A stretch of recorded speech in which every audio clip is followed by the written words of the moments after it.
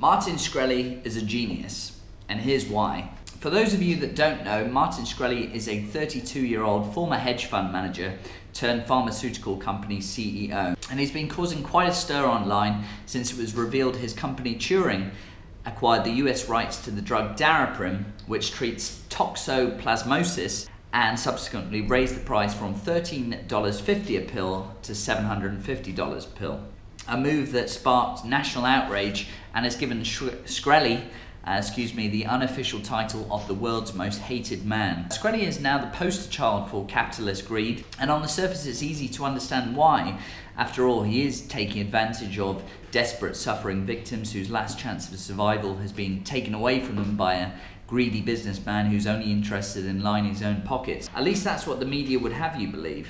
There is actually much more to this story that needs to be said, and in my opinion Shkreli is being subject to a vindictive PR campaign, smear campaign by rival pharma companies, politicians and the media to fool us into thinking he is against our best interests, when in fact all he's doing is hurting large conglomerates who have been quietly getting away with all these price hikes for many years successfully under the radar.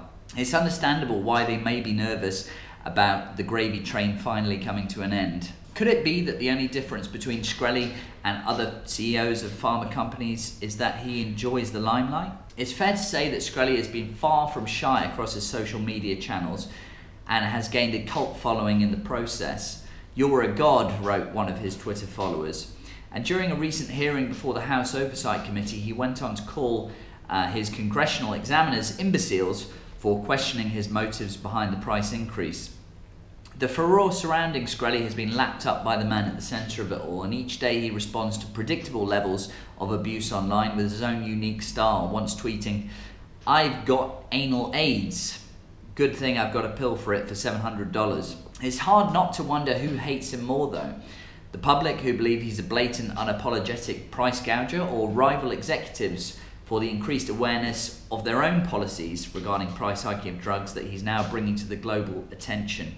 The internet these days is a very powerful machine that can chew people up and spit them out as quickly and as easily as uploading an uninformed, misleading post onto social media, which captures the attention of the masses. The truth about Shkreli is being deliberately hidden from you and needs to be told.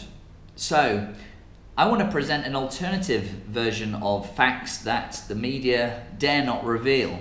Every morning, Shkreli walks past the Pfizer headquarters on his way to work. His apartment is just a stone's throw away from the hub of operations of one of the world's biggest pharmaceutical companies, that he says in his typical controversial style is full of shit and hypocritical. It's hard not to understand why Shkreli appears frustrated by the selective outrage being directed at him, especially when Daraprim represents just 0.01% of the healthcare costs in the US. And just weeks ago, Pfizer raised the price of over 100 of their own drugs quietly, whilst cutting billions of pounds into research and development year on year. In stark contrast to Shkreli, who openly admits this is where most of his profits are being reinvested. The fact is, it's only a very small market that will end up paying for Shkreli's drugs at a premium. In fact, Shkreli admits to giving away up to 70% of his drugs for free. And Shkreli says that people without insurance will only have to pay $1 a pill. For everyone else, insurance companies and the large corporations such as Walmart, which he argues is paid for by corporate America's profits, they will cover the cost and have to understandably pay a premium for it. With this in mind, why are people getting so worked up about a man who wants to charge huge corporations making vast profits a premium? Why are we not defending him for taking a stand against the very corporations who have been ripping us off for years? Why would he sell a drug to a company who will only increase the price themselves and profit off the back of it, when in fact he can charge them a premium and reinvest that money into more development and research? Shkreli admits to being a modern day Robin Hood and is unapologetic when it comes to defending his decision to charge companies full price for his drugs. Fuck them.